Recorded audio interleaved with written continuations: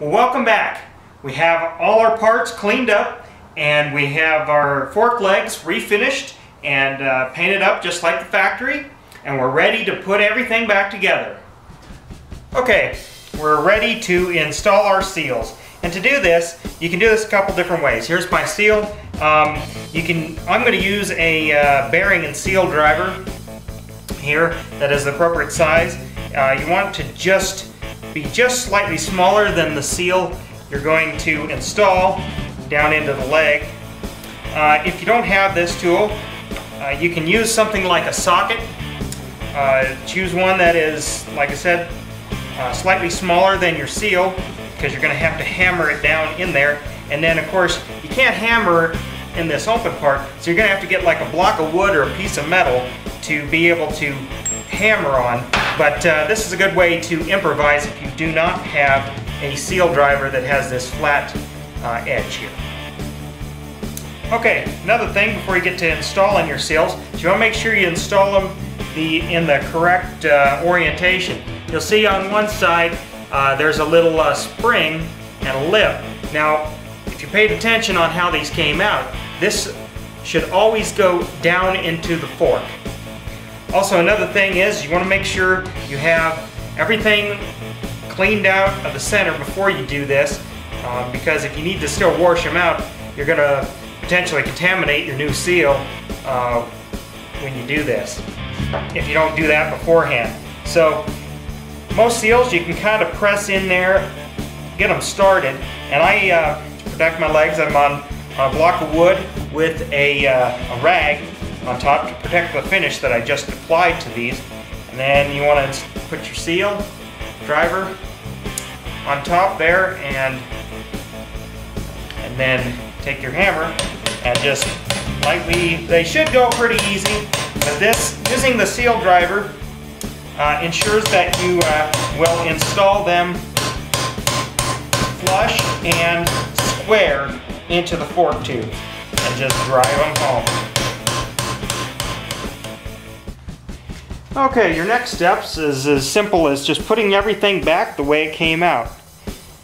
In this case, there's a little retaining washer, and then our little snap ring that fits into a groove there, and that went in pretty easy. Sometimes you might have to get a screwdriver to help press it in there, and that's just to help hold the seal in. I mean, it's pressed in there, but this just helps hold the seal in.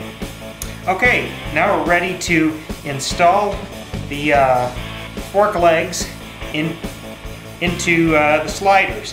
And what I like to do first is I'll take a little bit of oil, a little bit of fork oil, and just coat the lip of the seal. This is just aid in letting the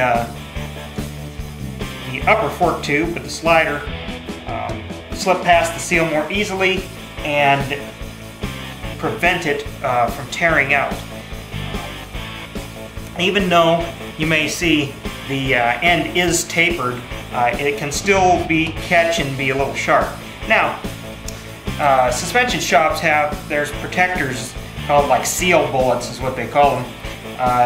And if you're doing a lot of them, you might want to invest in them, taking them apart. That'll keep you from damaging new seals and such when you're installing them. But when you're just going to be doing it basically for the first time, or one time, it's not really necessary. So just slide it together, maybe do a little twisting action until it bottoms out. And I have the spring in here because that'll push on the damper rod, because as you remember, there's a little bolt that goes into the bottom of the leg, and then that's what holds the damper rod and the slider from coming out of the end of the fork leg.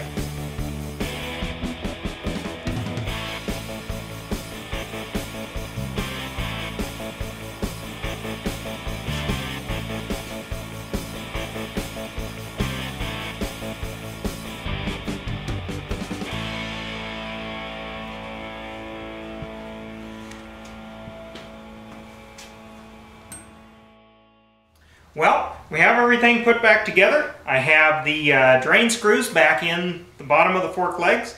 I have some fork oil here measured up, ready to put in and fill it up. You'll get the spec for how much should go in out of your service manual. Most service manuals will give a quantity, or it may give a measurement where you use a fork level gauge, and I'll show you that a little bit later. But this is telling me we use 175 cc's of oil per leg, and you want to be as accurate as you can. And as far as oil or lubricant, just use any quality fork oil.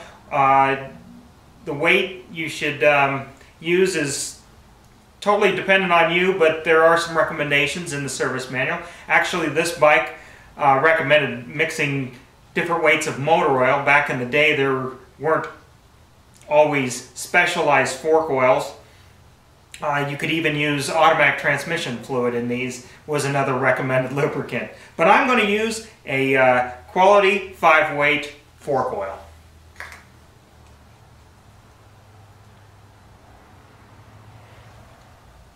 Well, now all we have to do is put the fork caps back on.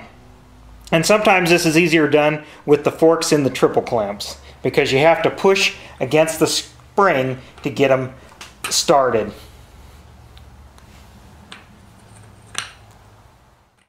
Well, we got both forks filled up with oil here, and I wanted to show you the other tool that can make this job easier. Or some forks, this is how you set the oil level. It's used with this tool. It's basically a syringe with a long tube, and then it has an adjustable stop here. And you have to read your service manual to get the spec, but you set this depth of this tube to a certain depth with the forks collapsed, springs out. Fill your forks up with oil, almost all the way full or most of the way. You stick this down on to the top of the fork leg and then suck out the oil until obviously it won't suck anymore, because the level has gotten to the end of the tube here, and that sets your fork oil level. Now, this is very common in upside down or inverted forks, but read your service manual. It tells you how to do this. When you buy the tool, it also comes with an instruction manual that tells you how to do this, but the specification that you set this to will be found only in the service manual, because it'll vary by different types of fork size and manufacturers. Well, that's it. As you can see, with really no special tools outside of this, depending on the type of forks you have, changing fork seals, changing the fork oil is actually a pretty straightforward process, no matter what type of forks you have. So until next time, I'm the Junk Man. Like my Facebook page, and thanks for watching. 3, 2, 1. Well, welcome back. We're ready to put together our forks. No, that's not very good. 3, 2, 1. Well, welcome back. We got everything cleaned up, and we're ready to put our forks back together.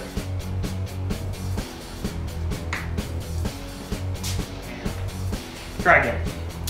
3, 2, 1. Well, welcome back. We have all our parts cleaned up.